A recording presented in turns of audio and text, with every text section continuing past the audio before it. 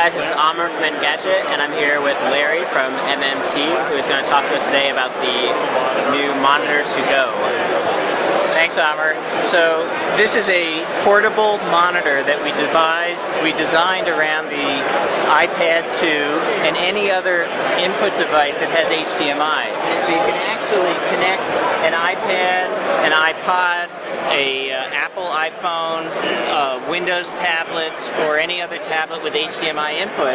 And once you've connected to it, you can actually see what's on your tablet or device on this 15.6-inch screen that has 1600 by 900 resolution.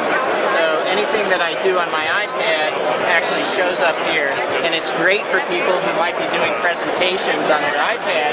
They can now turn the screen around and show it to a client while they're on this side of the iPad, the client's on the other side, and they don't have to, it's not as awkward, they're not crowding around. It also connects through USB to a laptop, desktop, or netbook computer, and you can daisy chain up to 6 of them together.